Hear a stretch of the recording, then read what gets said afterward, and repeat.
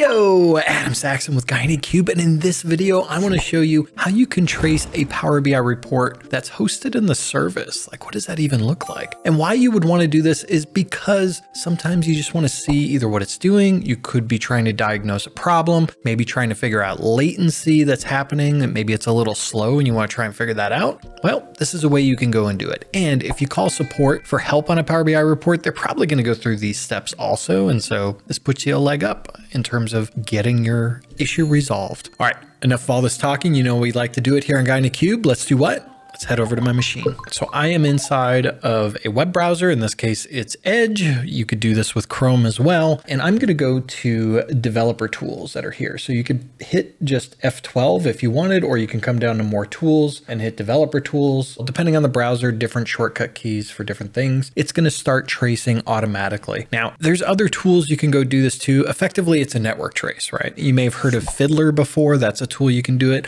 Wireshark is a popular network trace tool. I'm doing this inside of the browser network tools just because it's easy to use. It's right there. You can export this to a HAR file, open it up inside of Fiddler or another tool and see the same data within those tools. You see that it's collected a lot of stuff. So I'm just going to clear that. And what we want to do is trace a given report. And I want to break down what to actually look for here. So let's go ahead and open up AdventureWorks. So I'm going to hit AdventureWorks. You'll see that the report is coming up. We land on a given page with a visual. I'm going to stop the trace for just a second. And one thing we're going to see is a couple of callouts that will always be there when you open a report. The first thing you're going to see is this conceptual schema. This conceptual schema is whenever we open a report, the first thing it's going to go do is actually go get the actual schema that is representative of the data model. Also, take note here, I'm in the network tab inside of the tools. You may start out in some other spot if you haven't gone there before, but make sure you're on the network tab to see these things. Now let's expand this out a little bit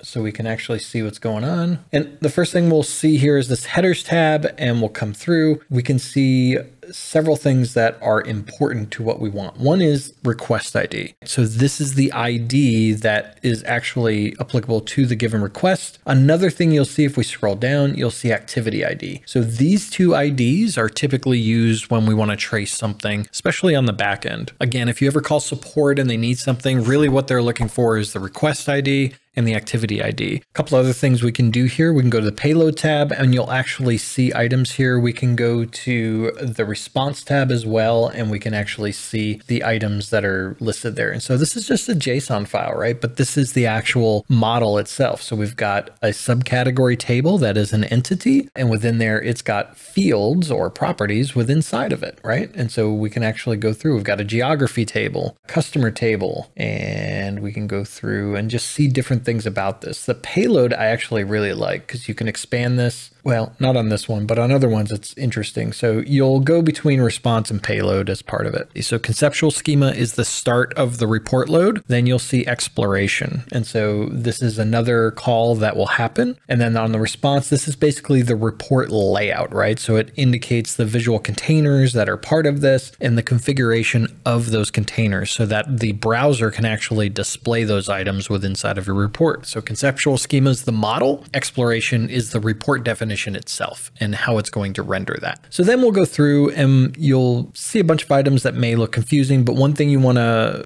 go for here is this query. So the query itself is going to be the actual DAX statement that goes back to the analysis services server that's hosting the model. And so if we go to payload, in this case, the query, it's coming back, it's getting a query in visual. So that's not the query we're looking for. So let's look at this other query down here, and then we'll see that this is the actual semantic query. And so we can expand that and we can actually see, so this is on the request that's going out to the server. And so this is the query that's being sent from the browser, and it will go through. We can break this down a little bit. We can see the query. It has a select where it's wanting to get certain measures. So we can see the 4 measures here, and then the column that we're doing in state province, and that's listed here in the visual. So we've got the 4 measures plus the category for the state. And then the where clause, if we open up the where clause, there's an in condition, and the in condition is going to be United States, right? And so you can break this down right in the browser, right? So this is amazing. So if if you're like me and you like digging into some of these things and how it works, this is pretty exciting. All right, let's continue the journey here. Let's see what the response was. So we got geography, subtotals. So this was the response for that query itself, and we can see the values here. So these are the number values that go through.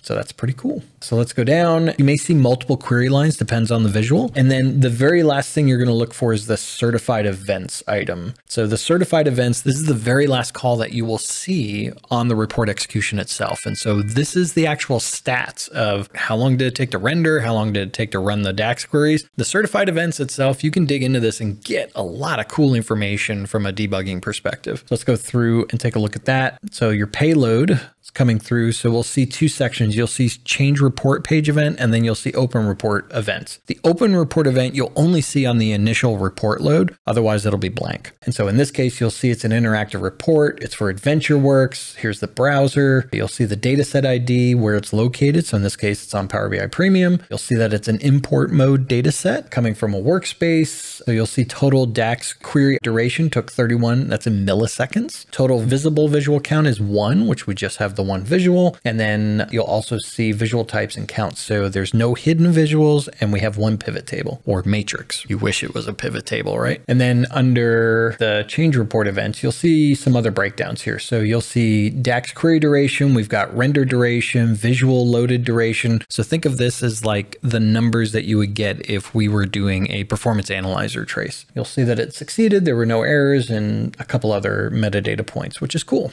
All right, so let's start tracing again. And it wiped it out. Let's go back and try this again. I'm going to refresh the page. Some of this may be kept in the session of the browser, and so we got to be careful about that. So let's go ahead and clear this. We'll start it, and then let's go into the report. So we'll come in. Again, we see the end of the certified events. We come up, we can see the conceptual schema and the exploration is the start of the report. And then we've got our query listed inside here. That's what we saw before, right? So now let me go ahead and change the page of the report. So let me go to overview. And then what does that do? Now, one thing you'll see is that here's the certified events, but I didn't see a conceptual schema and an exploration again. Why not? Well, that's because the report's already loaded. I'm just changing the page within the given report. So in the context of where we are, it already has the conceptual schema and it has the exploration metadata of the report itself. So now it's just issuing queries based on the visuals that are being loaded up on the page. And so we can see this by a bunch of the queries because there's multiple visuals on this page. So we'll come down. This information icon means that this is the completed event. And so if we go to one of these queries, come to the header, we can see information here. Again, we can track the request ID, root activity ID. So this is the RAID. That's what binds it all together. And if we look at the payload, this is the query that it sent, and then the response that came back from it. And so we'll see a bunch of those for each of the visuals that are listed there. Let me go and stop the trace. And then at the end, we'll see the certified events. And you'll see here that the open report event is empty because we just changed the page of the report. We didn't open a new report. And if we go to change page events, we can come down and we can see that it was the information relative to this page. And so we can come down and see all of these numbers again. So this is just a way we can go through and debug a given report. And you can get additional metadata as part of the interaction between the browser and the service to trace things, what's going on with your Power BI report. I always get excited about this kind of stuff. That's the bit head inside of me loves this kind of thing. So let me know down in the comments what you think. Have you used this before? Did this blow your mind? Did you learn something new? Let me know. As always, thank you so much for watching. Keep being awesome, and we'll see you in the next video.